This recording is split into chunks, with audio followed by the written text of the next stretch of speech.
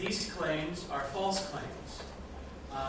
There'll be a plenary session precisely on this topic tomorrow morning at 9:30, and this session is a working group, a panel, a workshop on how you can fight back in your own way against these false claims that are being made based on new international norms, treaty obligations, and customary international law.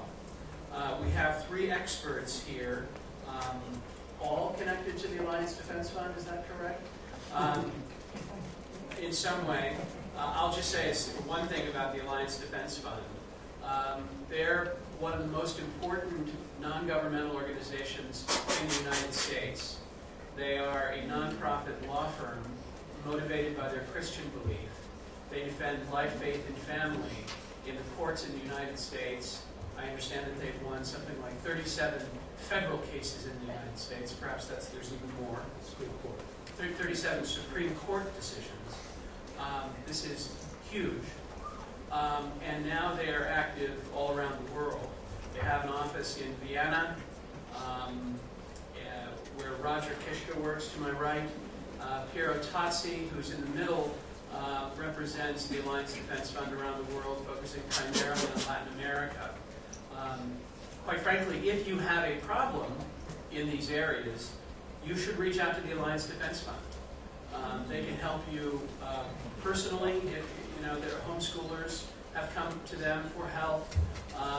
But this panel is about how to overcome the claims of the other side about life and family issues based on international law. Have you all met and determined how you're going to chop this up? Yeah, I think after you, I'm going to speak. Okay. And then Carmen, and then Roger. Very good. So I will introduce Piero Tozzi first. Piero Tozzi serves as Senior Legal Counsel with the Alliance Defense Fund at its headquarters in Scottsdale, Arizona, where he plays a key role in ADF Global. Since joining ADF in 2010, Tozzi has focused his litigation efforts on international human rights law.